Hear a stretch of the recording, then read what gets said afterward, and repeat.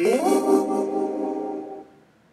there guys, what's up? Welcome to another episode of RobaFett. Today's going to be a little different. I'm going to be doing a lot of podcasts this week for E3. I'm going to be talking about things that interest me or excite me, exciting news that's coming out.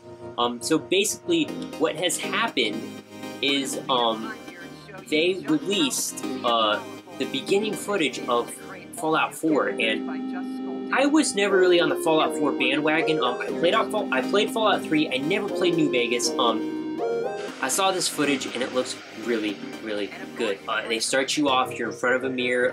It shows a man and it shows a husband and a wife. And it looks like they're talking to each other, whatever. But no, that's actually how you customize your character.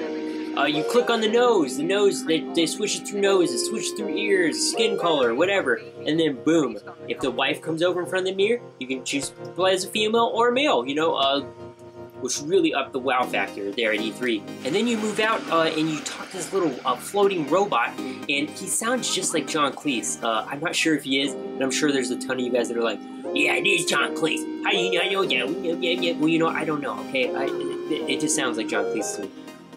Anyway, the character customization, all of it just looks so cool. A guy comes up to your front door, he's like, hey, you want to customize your character some more? It's not what he says, but that's basically what happens. He's like conducting a survey, and it turns out that that's for your stats, and that goes into a menu that looks an awful lot like the original. It's just like the original games, where you get to choose which parts of the body you shoot and stuff like that. The overall freedom of it just looks so great.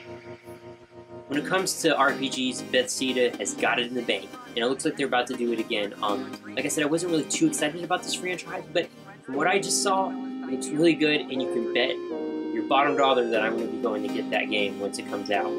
Anyway, guys, thanks for watching. Just keep a lookout for future updates. As always, keep those Punisher hats on, and I'll talk to you later.